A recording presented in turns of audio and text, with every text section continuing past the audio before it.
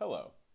In this video, we are going to discuss the integrated torque sensor, which is optionally available on LinMot's PR02 linear rotary motors. You can tell if your PR02 is equipped with a torque sensor by the TS01 in the product name. PR02 motors with a torque sensor have an extra connector that is used to output the data from the sensor to the drive.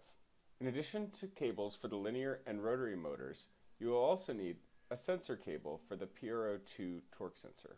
The pinout of this cable can be found in the PR02's installation guide. Note that the sensor outputs a differential analog signal and requires 24-volt power in order to operate.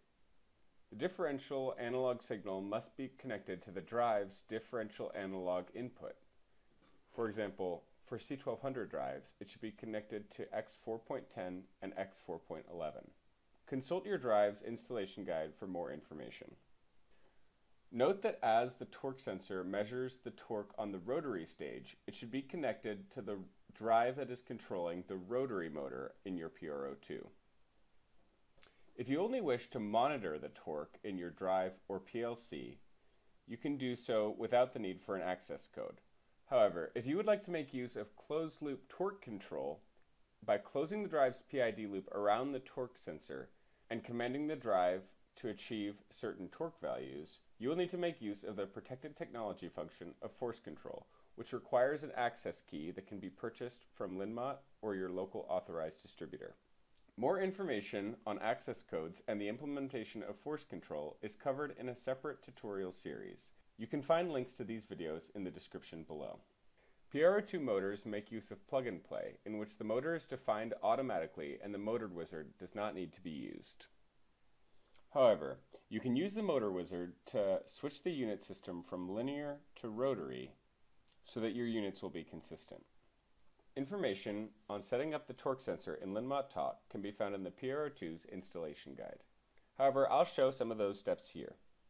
First, we will define the input to which the torque sensor is connected. It uses a differential analog input, so we'll select that.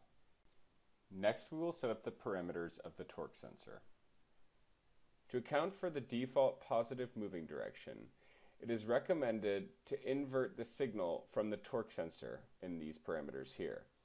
Therefore, for the negative 10-volt force, we will input a value of positive 2.5 Newton meters, and for the 10-volt force, we will use negative 2.5 Newton meters. LinMot Talk 6.9 also contains a speed limiter function that can limit the speed of the motor as it attempts to reach the torque set point.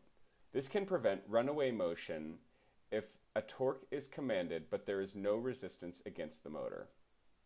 For example, if I don't want the motor to move faster than 1 revolution per second as it attempts to reach the commanded torque, I can specify this in the speed limiter.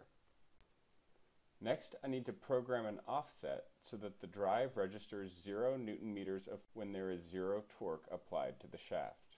I can determine the value of this offset by making sure there is no torque on the shaft and going to the variables pane to check what differential analog voltage the drive is reading. Click the red circle with the clock inside to update the variables continuously. We can see that the drive is registering an analog voltage. To see the decimal value of this voltage, we can go to Options, Raw Data Display Mode, and change it to decimal. We can now see that this corresponds to a value of around negative 1041. I can then take this value, take its inverse, and apply it as an offset to the differential analog input so that 0 volts is properly registered by the drive, which I can verify in the drive's variables. I can now also see in the drive's variables that the drive is registering 0 Newton meters when there is no torque applied to the shaft. I can add this variable for measured force and any other variables I choose to monitor to the drive's control panel. In this way, I can quickly check what torque the drive is measuring. Lastly, I can verify that the measured torque is updating properly as I apply both positive and negative torques to the output shaft. Thanks for watching.